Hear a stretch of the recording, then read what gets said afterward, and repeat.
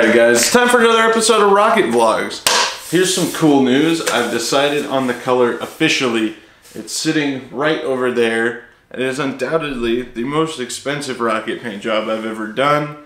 I know it's a little weird to be like, oh man, this paint was so much money, because it's like not that much money relative to the cost of this big rocket and the perspective motors that are going into it. But it's my channel, I'll complain about what I want to complain about. Anyway, the fillets are super smooth, super nice. The shape is really good. As you can see, I had a couple little touch-up spots I'm going to handle real fast. And then I'm going to sand this whole body tube down. And we're going to hit it with one more coat of primer and then our first coat of color. But, like I said before we get to that, I need to correct these. There's just a couple little more pinholes that you probably wouldn't even notice with paint and gloss coat on there, but they were going to bother me, so here we are. And then of course, I think I pointed out last time, there was I don't know, maybe some saw marks or something in these fins from the beveling process. So there's just a couple little nicks, not a big deal.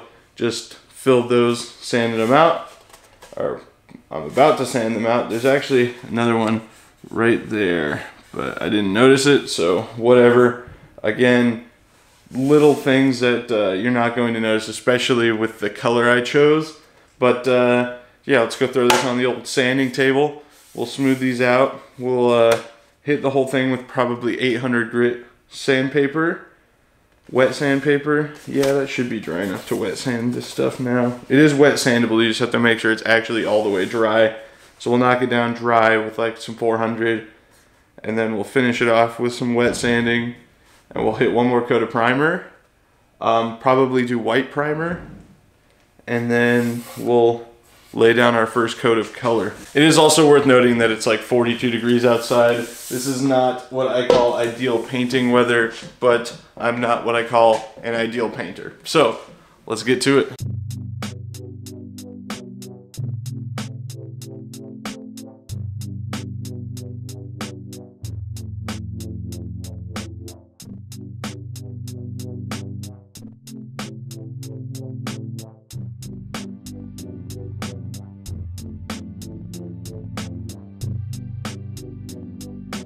This is the perfect example of how to use the spot putty properly, because you can see exactly where the nick in the fin is. So now, you can't feel that, but you can see where it was. There's one of my fillet holes that didn't quite get filled. That's good now. Here's the leading edge, it's really cleaned up. Like, I don't know why I'm showing you that, like you can feel it. One last little piece here. There's a couple spots up on the body tube I'm going to hit with 320, then like I said, wet sand everything with 600 or 800, I don't know yet, and then go hit it with primer.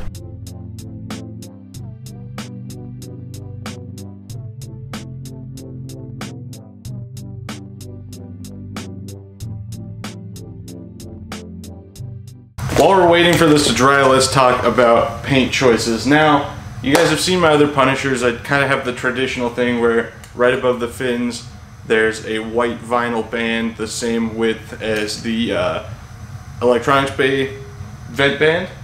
I'm probably going to do that on this as well, and then the nose tip is also painted white. However, I had a lot of considerations for this thing. I really wanted to do, if you guys have been on the channel, you want to look back, my roommate Brennan's shredded level 1 rocket used to be a PML Callisto that we disassembled and made into a kit again, and then he built that, fiberglassed it, yada yada yada, did a bunch of cool stuff to it. That was painted teal and it had yellow and pink graphics on it. It kind of reminded me of like a 90s ski suit.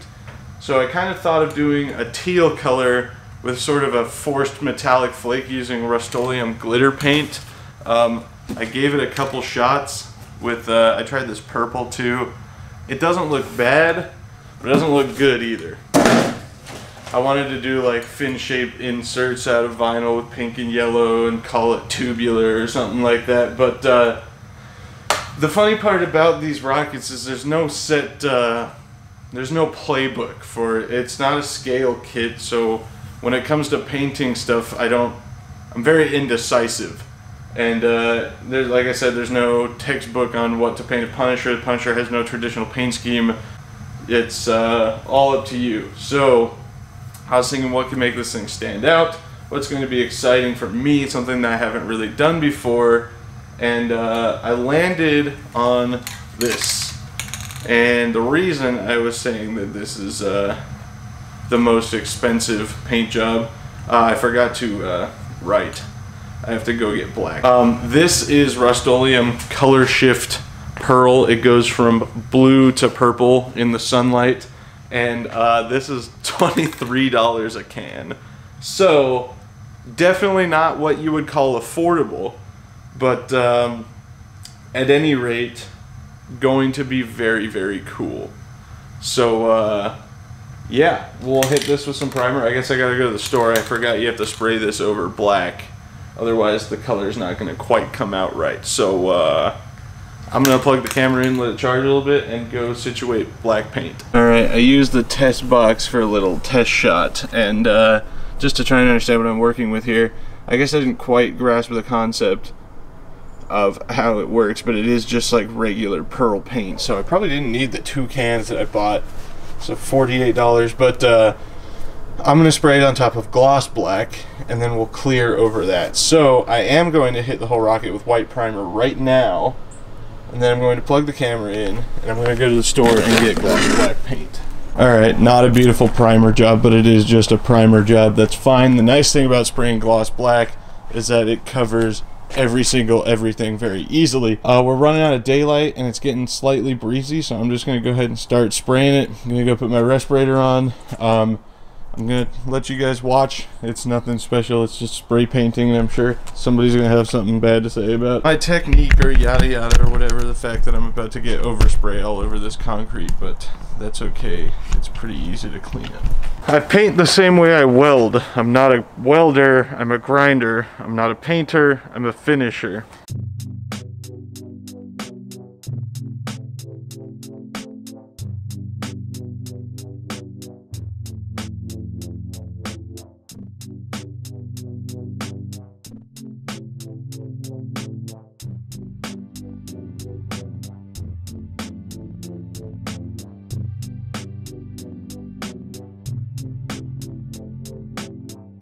You guys know I'm perfectly willing to admit when I've made a mistake, so it's time to do that. I don't know if you can even see it on camera. It's not very big, but there is a small run there. When you're painting something this big, especially when I wear glasses but can't when I have my mask on, these things happen. So what I'm probably going to do is hit it with one more coat of gloss black, and then I'll come back once it's dry and knock it down with some like 2000 grit sandpaper. Just wet sand it, make a buttery smooth finish before we spray our nice color shift paint. However, I have been also painting the nose cone off camera. Assuming the gloss black on that goes okay, we can go ahead and spray the color shift stuff on it today, and I can show you what that's going to look like. Alright, so coat number 2 is on. This run is still, I mean, noticeable. You really probably wouldn't even notice it unless I pointed it out to you. What I could do is make this the rail button side and put my vinyl on the other side and keep that as a distraction. I'm trying to decide if that's something I want to do, because no matter how much I paint black and how much I wet sand and prepare, I always end up with eggshells. And I mean, I can wet sand it to 2000 grit and clear right over the top of it, and it'll look super smooth and mirror finish and nice. But the reality is all my rockets eventually get damaged. And when I sprayed this sample of that that color shift stuff, it covers the black very prominently. The nose cone has some bad texture just as is. I sanded it, but it still looks really wavy and weird. What I think I'm going to do is hit the nose cone with a couple coats of that color shift stuff, and if I think that I can just go from there and clear over top of it and no one's ever going to notice the eggshelly base coat, then we'll go ahead and spray this today too. So yeah, I'm going to just keep messing with the nose cone, try and dial things in off camera and bring you guys results once I have them. Alright guys, an update. The nose cone is sitting over there. It looks terrible.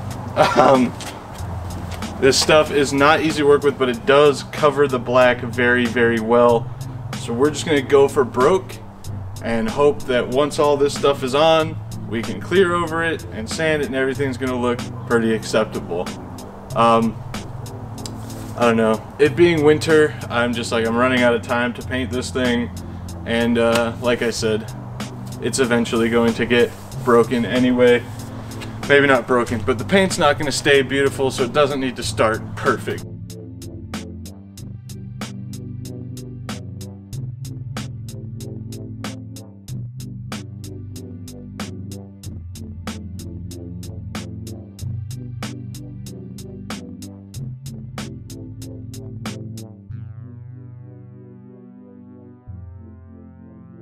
Let it dry, I'll come back and do another coat, I guess.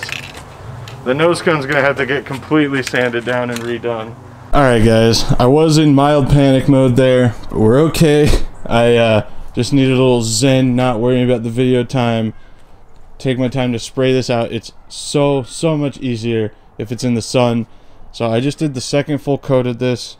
We're already done with one can and about a quarter of the other. So I'm probably going to have to buy another one just to redo the nose cone, because the nose cone is going to get completely sanded down. We're going to try this again, but this, I think, is salvageable. It's going to be okay.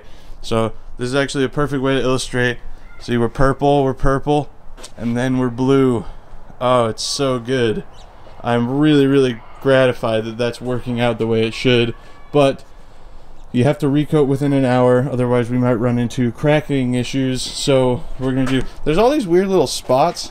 I think they're just spots from me spraying it too heavy, because the pearl, or whatever, I guess, the flakes are splotchy. Whatever. Like I said, this is my first time using this stuff, and I'm definitely no painting expert, but it seems pretty okay. So yeah, this is the side with the run in it. That's going to be my rail button side. We're not going to talk about that.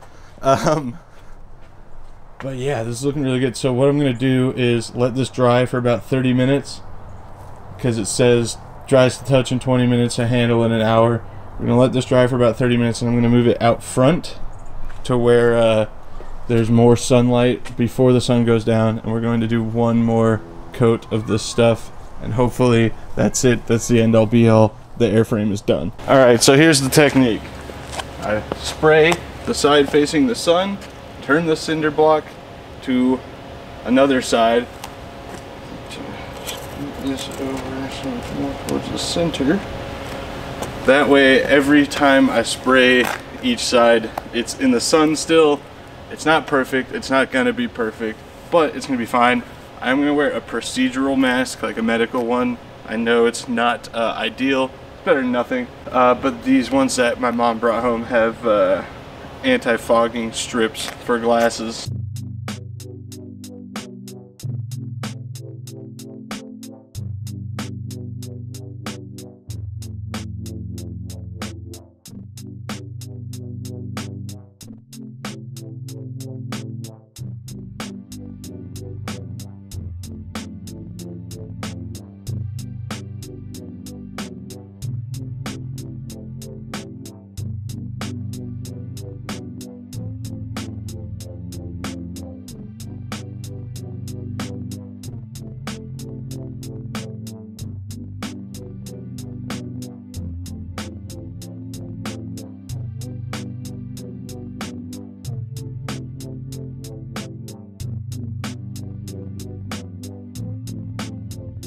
Figured I'd give you guys a quick walk around while the sun's fully shining.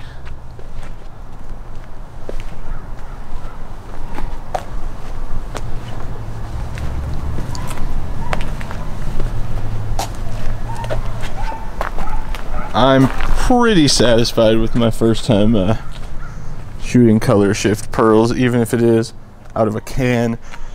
I would like to start painting rockets with a gun and a compressor, but for now, we're here.